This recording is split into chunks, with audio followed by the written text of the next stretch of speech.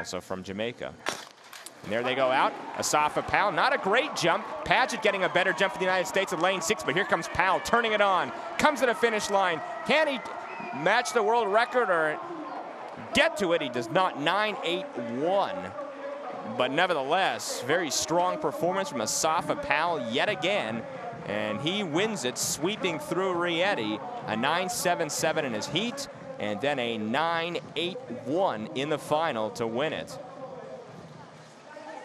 You can see Asafa Powell, not a great jump. Travis Paget in lane number 6 looked like he had the better jump on him, but halfway through, Asafa Powell, who's been known for that last 50-meter stretch, he takes it to another level, wins it with Michael Frater looking like he came in 2nd place and a battle for 3rd. But there's Powell after the full start. Frater to his left. On his right, Ainsley Wall, also of Jamaica. Asafa Powell trying to finish up the 2008 season on a positive note.